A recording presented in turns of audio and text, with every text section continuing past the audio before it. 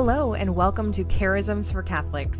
My name is Jill Simons, and I'm the Executive Director at Many Parts Ministries, where we equip the body of Christ by helping people learn about and discern their charisms, which is really another word for spiritual gifts.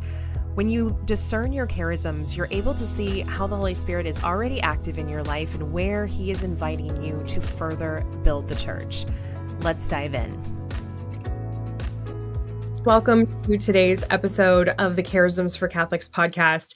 Today, we are going to be once again looking at saints for a specific charism. Today, we are covering the charism of intercession, which is something that we know we're all called to as Christians, and that's true and important in the Christian life. But there are some people where this is their job in the family of God in a really unique and set aside way. So I've been having more and more questions lately about what is it like for something to be a general part of the Christian life versus being a charism for some people. And I think that it's important to remember that there is a real pursuit of virtue and relationship with God that happens when we pray for other people. But some people have that elevated beyond just a really great thing to do for their relationship and to actually be their primary job or one of their primary jobs in the church. And so that's what we're going to talk about today is saints who had specifically their intercessory prayer as part of their primary role within the larger body of Christ. And so to talk with us about that today, I have Theresa Zoe Williams with me once again, who's going to be sharing about 3 awesome saints and a religious order that have this as their charism. So thanks for being here with me today, Theresa. Hey, Jill. Always good to be here. Love this. So let's hear about our first saint for intercession. This is like the go-to, the one that so many people think of for intercession. When you think of intercession, you think of Saint Monica. She was Augustine's mother, and she took that job very seriously.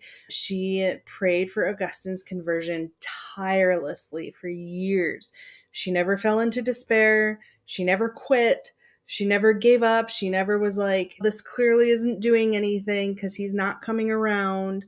She trusted in the process of his life and grace in his life and knew that she was doing good work, even though there wasn't an immediate fruit to that or an immediate conclusion to that.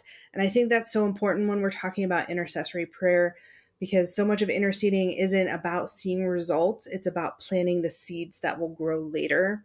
And that's for all of us as intercessors in the Christian life, but especially for those who have intercessory prayer as their specific charism. Man, it really is about being the gardener of the seeds, the sower of the seeds, and not the harvester. Sometimes, like in Monica's case, you do get to see the fruits of that. She did end up seeing her son convert and then writing all of these amazing things and teaching us in so many amazing ways about the faith. She wasn't looking to see that in her lifetime. She was looking to make sure that her son had the grace necessary to deal with life. And that's really what intercession is about, making sure that each of us has the grace to deal with what we're given in life. We know, and this is little bit of a side note, do we have any writing from her? Do we have like perspective from her? Do you know on what this was like for her? I have no idea. So that is totally a... Let me look that up really. Left field question. I'm just curious because that's something that is that is so interesting about her, specifically the perseverance and the fact that she was continuing on. And I think that's something that can be daunting for a lot of people to persevere really in the intercession for something that seems maybe not even possible. And so I'm just curious if we have any of her like perspective on what it was like for her doing that. Augustine wrote in Confessions about her and about austerity and prayer. In fact, I can read the passage, one of the passages. It's, in a place of a basket filled with fruits of the earth, she, Monica, had learned to bring to the oratories of the martyrs a heart full of pure petitions, and to give all that she could to the poor, so that the communion of the Lord's body might be rightly celebrated in those places where, after the example of his passion, the martyrs had been sacrificed and crowned. We think of her as intercessing for her son, and she followed him all around. He went to Rome as a wayward guy, and she followed him there, and she was going to make sure that she knew what was going on. And then he had gone off to Milan instead, and so she followed him there and then tracked him down, and then she was able to see him be baptized after 17 years of praying. And I think it was like just 6 months that they lived together peacefully in this new Christian faith together, and they went to Africa, and she died there. So like she literally spent her whole life praying for this son of hers, and then 6 months after gaining it for him, helping him gain it, she died. Her job completed. I don't see any firsthand writings of hers, but it's at a time in history where it would be surprising to have writings from a woman. So that's like first rule of live recording is to not ask questions you don't know the answer. But that's okay. I was curious. Yeah, not that I know of, but many people wrote about her, and like the epigraph of her tomb survives today and speaks of this and things like that. So what other people wrote about her and about her experiences still survives, but I just don't see a firsthand account. Yeah, that makes sense. So who is our next saint for intercession? Switch our order up and go to Padre Pio, because I want to keep the one that I have listed second as like the surprise last one. So Padre Pio, he is known for his prayer. He was known to levitate during prayer.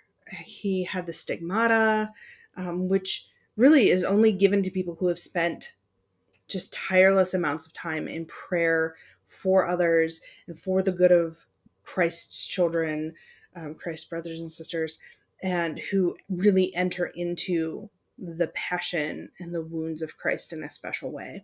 So he had an amazing prayer life, and he attended daily mass ever since he was a child, and decided very early on when he was about 8 or 12 that he was going to dedicate his whole life to God and doing what he could for God's people. And that was prayer. And like the primary way we are all called to serve each other is through prayer. And Padre Pio made that his life. He built his whole life around being able to do that. And for a time after he got the stigmata, he wasn't allowed to have any faculties because it was drawing too much attention from people, and the church didn't want anyone to be scandalized, so they cut back on his availability to the public, which he was actually really grateful for, because he was not at all comfortable with the fame that he had found because of the stigmata. He wanted to live that quiet life of service through intercession that he had been, and this was distracting from that. So he actually saw it as a burden to have the stigmata and these spiritual gifts as we look at them. But he also heard confessions a lot. He eventually was given his faculties back and encouraged to preach, even though he had never been given the faculties to do that before. After they determined that the stigmata was real, it wasn't fake, he was given back all of his faculties and encouraged to do more than he did before. So really seeing that through his life of prayer, more fruits and more was given to him. So like for how's the Bible verse go about the one who's given many talents, more will be given, or who takes care of talents, many more will be given. And that was seen in Padre Pio's life. Like more was entrusted to him because he was so trustworthy with what he already had. Yeah, absolutely. You see so much of we talk about being in like the overflow, the third stage of identity. And that is clear. That's where all of these saints live a decent portion of their life. But there's a very clear example in the life of Padre Pio of there being such a wide range of functions that they're able to walk in so strongly and so competently. And like we always talk about, the lane goes from being specific tasks or specific charisms into being that moment to moment. What is it that God has for me in this next moment to be doing, or in this next day, or whatever kind of the scope is. But we see that as he is having times without faculties, times with faculties, and there's differences in what he's being asked to do, but he's so consistent in that relationship the same way we see that consistency in Christ. Yes, exactly. Which is a great lead into our next and final saint, but the Blessed Virgin Mary. If you don't think of Saint Monica when you think of intercession, you probably think of Mary. If you don't think of St. Monica first, I should say. How many times in the Bible does it say she kept all these things and reflected on them in her heart? How many times do we see her in prayer, in thanksgiving, or whatever in the Bible? That was her whole life, was intercession. And that's her whole role as mother of the church, is intercession for each of its members. Not that she doesn't have all of the charisms, because she does. She always had all of the charisms. But when we think of a very specific role in the church, her role is intercession for us as the mediatrix of all grace. So she gets to dole out grace to everyone. And how can you do that if you're not interceding for them? Another very specific example would be the wedding at Cana, when she interceded for the bride and groom there and on their behalf and said, hey, they need this, please give it to them. And Jesus, as we famously know, said, woman, it's not yet my time. And so she trusted him and turned to the servers and said, just do whatever he tells you. So she's leading us in intercession and in how to be disciples. And it's through her intercession that we become disciples. And how can you not have a soft spot for Mary as a Catholic? It's really part of our identity.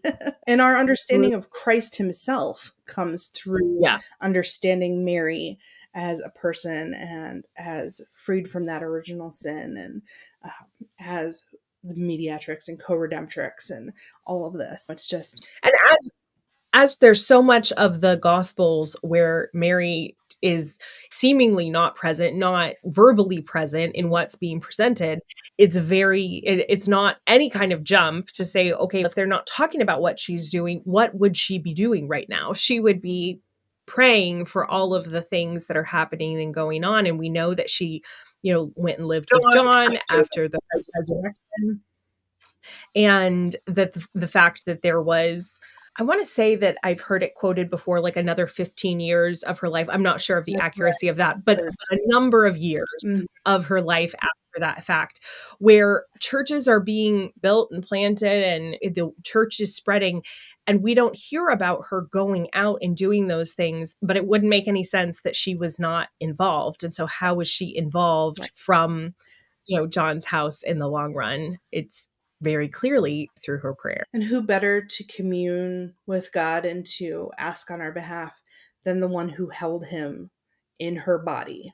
There's just so much to say about Mary, and so much with intercession to say about Mary, that we could go on for hours just on her and this. It's the subject of many books and whatnot, for good reason. But if you want to know how to be an intercessor, both for a particular person and for the larger church, Mary is the go-to. She is the model of it, because she does it. She just lived it from day one, from when she was a child, of course, but from really when Gabriel came to her and said that she would carry God. Wow. She said, okay, and made the whole thing a prayer. And she was able to receive that because her life up until that point had been a prayer. We don't hear about her early life, but you can't receive the Son of God physically in your body like that and grow him unless your whole life has been prayer up until that point. That's the preparation for this. That's why we're called to fast and to prepare ourselves before communion reception, because we need to prepare our bodies through prayer to receive God in a physical way. To unite spiritual and physical. It's a really big deal, something unique to Catholics. And honestly, the Eucharist is what keeps me hanging on. And when I think of the Eucharist, I automatically think of Mary and her intercession and her motherhood. Yeah. She's just the perfect example, literally the perfect example of this. It's a great opportunity to say that with any of these episodes that you're listening to about the saints, and I think especially with Mary and intercession here, it is great to find and take on like a patron of a specific charism that you're using or that you're growing in or that you've committed to or something like that, to really literally have an older sibling showing you how to do it better. And that's something that, again, we use our chores model all the time. It follows perfectly. You've got somebody else in the family who did this before you were born, and having them be the ones that kind of help you continue adjusting and continue growing and learning how to do it better. So if you have any of the charisms, it's great to use these saints from these episodes to look at who can be a patron or an intercessor for me specifically growing in these different charism areas. Yes. So thanks so much for listening this week. Theresa, it's always a joy to have you with us, and we'll be back with you in 2 weeks talking about another new charism and saints to go with it. We're going to work through every single charism so that eventually, by the time we're done, you'll have examples for whatever charisms you happen to have, so that you can find those patrons and intercessors for your unique charisms. We'll be back next week with a regular episode of the podcast. And in the meantime, if you've never left us a review, I want to encourage you to do that, because those reviews and the volume of reviews actually helps us get in front of new people. Podcast apps really prioritize podcasts that have lots of reviews, good reviews, to show to new people, to invite more people into this journey of discovering their charisms as well. God bless you and have a great week. Thanks so much for joining us on today's episode of Charisms for Catholics. If you would like to learn more about your charisms or begin your own discernment journey, head to our website at manypartsministries.com, where you can download our free PDF guide to all 24 charisms and also begin your own journey by taking our charism assessment.